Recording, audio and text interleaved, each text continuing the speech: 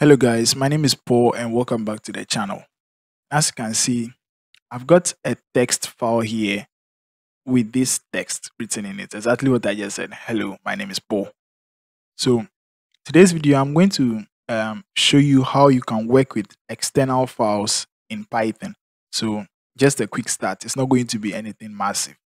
So we have a text file here and I want to be able to access the content of this text file from my app.py file that I have over here. Now, in order to do that, it's very simple. What you are going to do is to just open the file in Python, read the content of the file, and then make sure you close the file. It's very important to make sure that you close the file because if you don't close the file, then you would end up opening a lot of files in memory. That's if you are working with a lot of different files.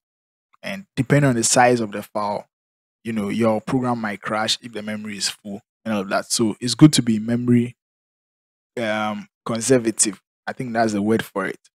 So we are going to open up the file in Python. I'm going to create a variable. Okay, no, before that, I'm going to open up the file in Python. And to do that, we have a function, an inbuilt function called open. And then this takes the full path to the file. And in this case, the file is in the same directory as this Python file. So I don't need to, write c/users, that kind of thing. I just need to give the relative path, which is the path relative to this particular app that I'm in. So I've named the file testfile.txt. So I'm going to write that testfile.txt. Then the second argument is the mode that you want to open the file in. We have a read, which is signified by the letter R. We have write, signified by the letter W. And if it is binary, you can do it read binary and you write something like RB or write binary, which is WB, depending. You should, but in this particular video, we're only going to be reading first. So for me to read, all I need to do is to pass another string here with the R, which tells Python that I'm trying to read the file. Now this will open up the file. Now I need to store the opened file. So I'm going to create a variable as my file should be equal to this particular statement over here. So Python will open the file and then basically store that file in this variable. Now, this is an object. The file, my file variable over here is now an object. So what I need to do is to use some methods of this file to be able to read the file. And the easiest method is my file dot read. This method returns everything that's inside the file. And in this case, since it's the txt file and I'm reading it, it's just going to bring back the text that is inside the file. So what I want to do is to be able to print out the text over here. And then after I'm done, like I said, we should be able to close the file. And it has a method for that. All I need to do is to do my file, not that, my file.close, and this will close the file. So if I run this particular thing, I should be able to get the text printed out in my terminal from this line. And that is how it is done. You can also do this with an easier statement.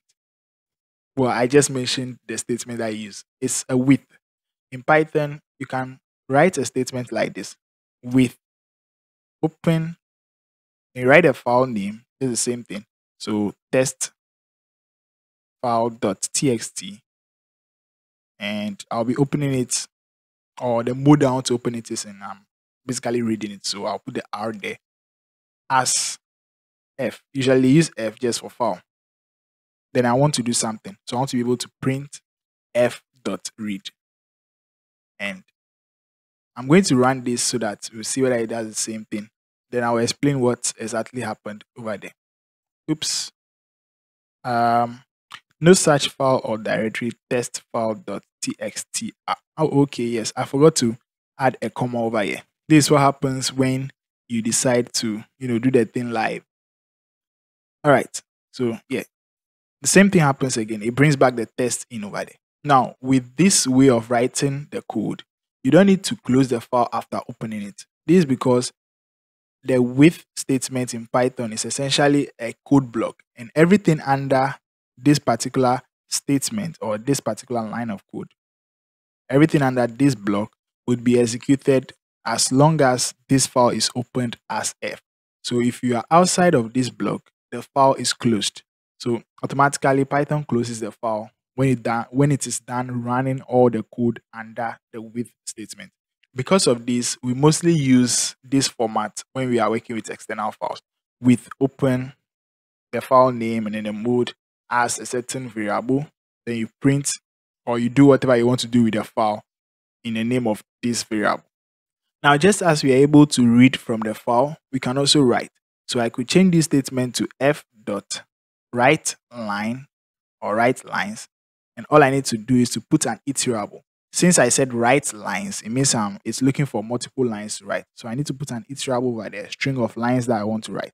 So I can put there 44 as the first thing, and I can put another thing as I am Trevenue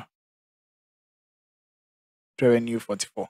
So these are two things that I would like it to write. So all I need to do is to make sure I change the mode that I'm in. Currently, I'm in the read mode. I want to change to the write mode, so that, which is W, so that I'll be able to, write to the file. So if I run this, well, it writes the file, and obviously I don't output anything, so I wouldn't see.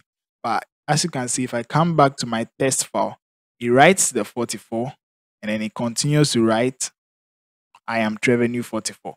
And that's how it works. So basically, this is how you work with external files. This is just the basics. You can either open the file, do whatever you want to do with the file, and then close it, or you write it in this form with the with statement. And with this, I think it's much simpler. So guys, this is how you should also get started with working with external files. I would actually give a better tutorial on this, but for now, learn how to work with this. There are CSV files, JSON files, which you can use to store your data for future use. So you don't need to, always overwrite your variables anytime you run your program. You can decide to store the current state of the variables in a file, and then you import them or load them or read them whenever you run the application. This is for basic things, because obviously you can't store someone's password in a text file. Like, it won't be secured. But honestly, guys, start using external files. So that's it for this video. I thank you all for watching. If you did enjoy the video, you know what to do. Feel free to leave a comment. Tell me what you think about the video, whether it has been helpful, anything you'd like me to improve on, just let me know. I would actually appreciate the feedback. Thank you all for watching. I'll see you in the next one.